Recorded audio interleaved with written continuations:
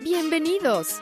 Welcome to the Learn Spanish con Salsa podcast, the show for Spanish learners that love music, travel, and culture. Close your grammar textbooks, shut down the language apps, and open your ears to how Spanish is spoken in the real world. Let us show you how to go from beginner to bilingual. Here is your host, certified language coach, Tamara Marie.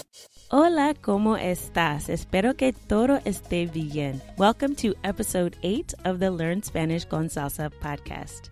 Now, I got so much great feedback from episode 1 where we looked at the song Despacito and some Spanish hacks that we can learn from the lyrics of the song.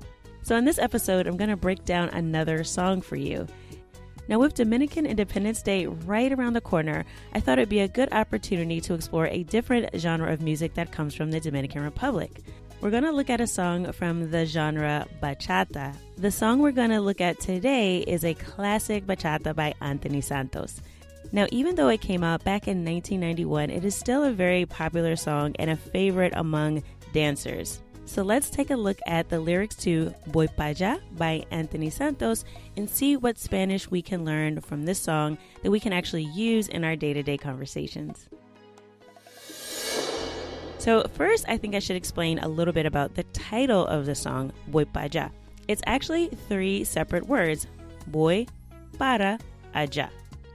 But in this case, it's really best not to try to translate it word for word.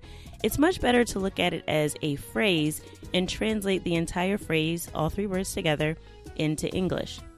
So the best equivalent for this expression in English would be something like, I'm on my way, or I'll be right there. And that's definitely something that you can use in normal conversation. So if you're on the phone with a friend and you're on your way to their house, when you get off the phone, you can say, Voy Pa'llá. Now, you might be wondering, if this is 3 separate words, why does it just sound like 2 words? Voy para allá sounds like Voy Pa'llá. Well, there's a reason for that. And some of it has to do with the Caribbean dialect of Spanish, where a lot of words are shortened or cut off at the endings, particularly in spoken and informal language. In the next episode, we're actually going to talk in detail about the Dominican Spanish accent in particular. We'll actually explain some of the reasons why people find it so hard to understand Spanish speakers from the Dominican Republic. So we'll get into that in a lot more detail in the next episode. But for now, it's important just to note that the word para, in this case, is actually shortened. So the R and the A at the end are cut off in spoken Spanish in this case. So para just becomes pa. So it becomes voy pa'llá. Now, the normal rules of spoken Spanish, when you have a word that ends in a vowel and the next word begins with the same vowel, they're combined into one syllable. So we have para shortened to pa, and the next word is allá, which begins with an A. So that pa and allá combine to really form one sound. So it actually sounds like pa'llá. So it's Voy Pa'llá. So let's get into the lyrics of the song. Now, I actually want to point out a word that's used in the introduction of the song that really isn't Spanish, and that's the word majimbe. And it's a word that Antony Santos uses to refer to himself, sort of as his stage nickname. Now, this word is believed to come from the indigenous populations of the Dominican Republic, and it really translates to something like a chief or a ruler of a village. But in this case, he's sort of using it to brag, to say he's the king, he's the ruler, he's on top. But it's definitely a word that you're not going to find if you look it up in the dictionary. Okay, so let's get into the Spanish that's in this song. The first thing I want to point out is in the first verse, where we can actually figure out how to use the future tense in Spanish. And there's actually 2 very easy ways that we can use the future tense when we're speaking from a first person perspective, meaning I am the person that's speaking. So we have Voy Pa'llá, and then he says, Voy a buscar a la mujer que me domina. Okay, so I'm going to look for the woman who rules over me, or who's kind of in charge of my heart and my feelings. So that voy a buscar is saying I'm going to look for. So in this case, voy means I'm going, and that buscar means to look for. Okay, so in this case, buscar, it doesn't just mean to look, it actually means to look for in English. And this is a construction that you can actually use with any verb. So you can say, voy a comer, I'm going to eat. Voy a beber, I'm going to drink. Voy a irme, I'm going to leave. So there's a lot of ways you can use this, and it's a very simple way to talk about the future or something that you're about to do. So that voy a can be used with any verb in the infinitive form, and that's how you form the simple future tense in Spanish.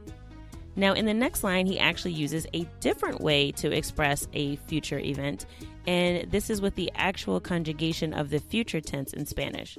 So we have the simple future with voy a, and then we have the future tense itself, which is its own separate verb conjugation.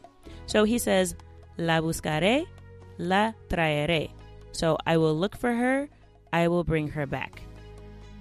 So in this case, the la means her, and buscaré is the future tense in the first person. And it's really easy to form. So we have the verb buscar, and we just add e to the end. So it becomes buscaré. And for the verb traer, which means to bring, if I want to say I will bring, I just add e to the end, and it becomes traeré. And I don't have to say yo buscaré or yo traeré, because with the ending e, it's understood that I'm talking about myself. So that's a part of the verb conjugations in Spanish in general. You really don't need to use the subject because it's implied in the conjugation itself. And again, this works for other verbs. So if I want to say I will eat, I can say comeré. If I want to say I'm going to drink, I would say beberé. So just in the first few lines of the song, we've learned two ways to express our future actions. So voy a buscar, buscaré. I'm going to look for, I will look for. Two different ways to express the future in Spanish when you're speaking about yourself or in the first person. Now in the next line, he says, aunque el mundo me lo impida. So even if the world doesn't let me or tries to stop me, okay, impida. Now the word I want to focus on in this line is aunque.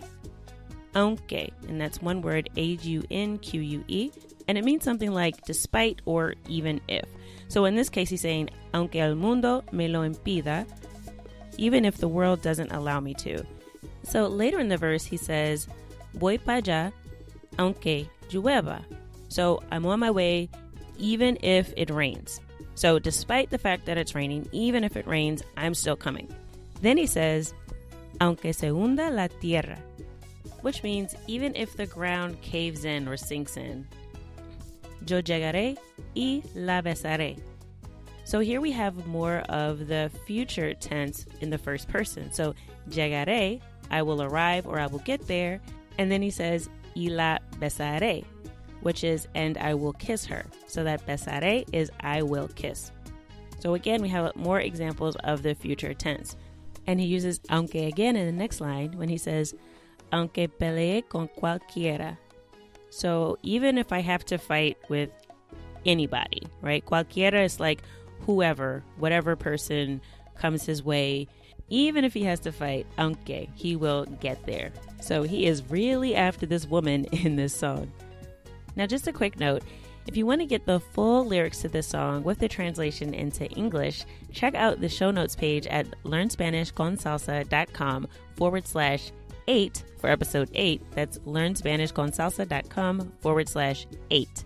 You'll be able to access the lyrics for the entire song as well as a link so you can listen to the song as well. So let me share with you one more thing that if you're a beginner, you may not have known, but it's definitely illustrated in this song. So in the second verse, he says, ¿Por qué te fuiste y me dejaste? Which means, why did you go away and leave me? And then he says, Si soy el macho de tu vida. So if I'm the man of your life. So the part I want to point out is si soy, which means if I am. Most people know that si means yes in Spanish, but that si is actually spelled S-I with an accent over the I. In this case, S-I without the accent over the I actually means if and not yes. So that's something that most beginners don't know, so I just like to point that out. If this is the first time you've come across this usage of the word sí, it actually sounds exactly the same as the sí that means yes. It's just a matter of context. So he's not saying, yes, I'm the man of your life. He's actually asking a question. So the context right before, ¿Por qué te fuiste y me dejaste? Why did you go away and leave me if I'm the man of your life? Okay, so you need the full context to understand that sí doesn't mean yes, it actually means if. So I hope you enjoyed that short breakdown of the song Voy Pa'llá, and you learned that you can actually use that phrase, which is the title of the song, to say, I'm on my way or I'll be right there. We also talked about 2 ways to use the future tense, voy a, and also adding a to the end of the infinitive of a verb when we're speaking in the first person or we're talking about an action that we're doing ourselves. So, voy a buscar, I'm going to look for, and buscaré, I will look for. So those are 2 easy ways that you can begin to express actions that you're planning to do in the future. Then we looked at the word aunque, which means even if or despite the fact that. So, aunque llueva, even though it's raining, voy a la playa, I'm going to the beach. And lastly, we learned that sí not only means yes, but depending on context, it could also mean if. And the sí that means if is spelled without the accent over the I. So that's it for this episode of Learn Spanish con Salsa. As I mentioned before, if you want to get the full lyrics for the song with a breakdown and the translation into English, go to learnspanishconsalsa.com/8. That's learnspanishconsalsa.com/8. And you can get access to the show notes for this episode. Now, coming up on our next show, I will be joined by one of the team members from Spanish con Salsa, and we'll be talking more about the Dominican Spanish accent and why it is that some people find it so hard, even native Spanish speakers sometimes, to understand Spanish speakers from the Dominican Republic. So we're going to talk all about that in the next episode and hopefully make it a little bit easier for you to understand Dominican Spanish speakers. So until then, I hope something you learned today has taken you one step closer from being a beginner to bilingual. Hasta luego.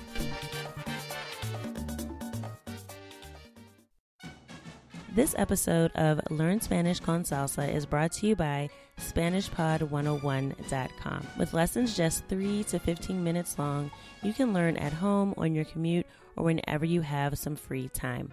Get started today with a free account at SpanishPod101.com. Use the discount code SpanishConSalsa for 25% off basic, premium, and premium plus subscriptions. Sign up for SpanishPod101.com right now and start speaking Spanish from your very first lesson.